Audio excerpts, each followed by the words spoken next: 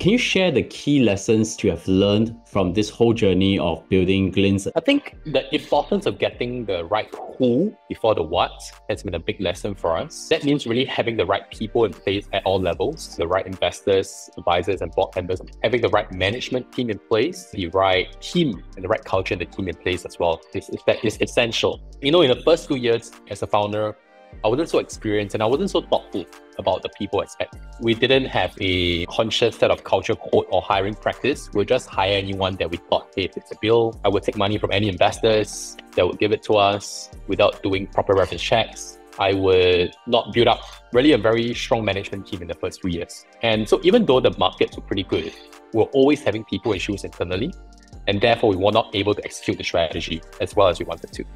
It was only a few years in that we realized the importance of really getting the right people